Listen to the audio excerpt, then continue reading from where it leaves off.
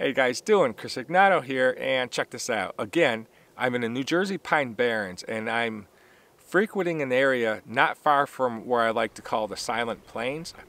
So there's a spot I stop by all the time to see what's there, and I'm looking under some rocks. Not only do I find two ground skinks, but I happen to find this super cute baby worm snake.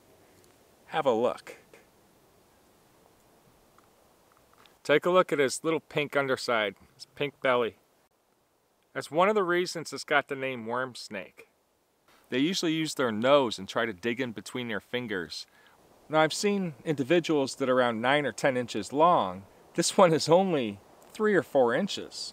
Complete with iridescent skin, they share similar habitats to worms. I only ever see them under perhaps rocks or logs.